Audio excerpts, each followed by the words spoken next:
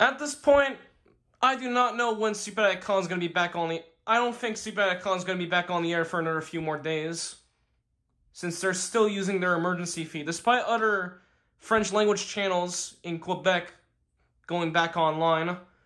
Channels such as Télé-Québec and some Montreal stations affiliated with Radio Canada are now back on the air.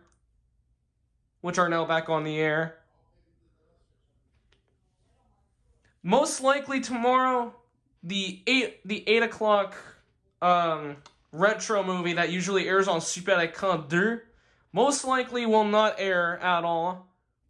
And plus, I'm going to be seeing Deadpool and Wolverine tomorrow, which that's an announcement for sure.